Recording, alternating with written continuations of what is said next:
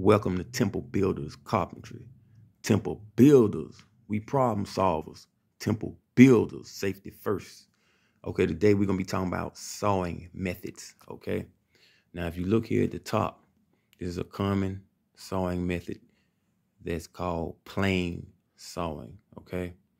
Or tangential sawing, okay? Now, if you look right here, I have the annual rings highlighted to give you an idea of their orientation, all right? Now, these annual rings in plane sawn lumber run at a 45-degree or less angle to the width of the board, okay, or these cut lines, all right?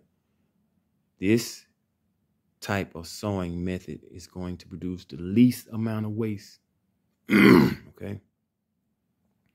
Now, if we come down here to the bottom of this log, these two examples here are called quarter sawing method. Okay. These two are quarter sawing method, or they also can be called radial cutting. Okay.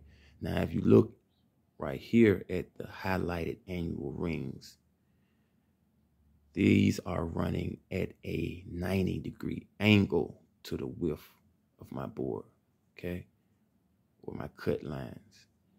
And here also. Now it can be over a little or under a little. There is room for a little wavering, okay? But basically, you're looking at a 90-degree angle to the width of your boards, okay? Quarter sawn lumber is going to give you narrower boards, and it's also going to produce more waste than plane sawn or tangential sawn lumber, all right? Quarter sawn lumber is going to be more expensive, okay? However, it's going to give you a more attractive grain pattern, all right? So something like this would be used on, let's say, furniture, cabinetry, you know, to give it a beautiful grain pattern. Also, quarter sawn boards are more stable, okay? You're going to get less warpage out of quarter sawn boards, okay? Now, there is another type of sawing method that I don't have an example of right here, but it's called rift sawing, and it's in limited supply, and it's limited to only a few select species of wood, okay?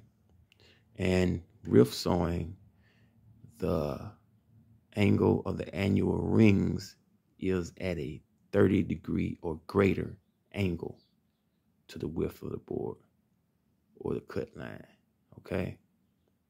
Now, if you like this content, hit the like button. If you really like this content, subscribe, okay? Become my apprentice, Temple Builders.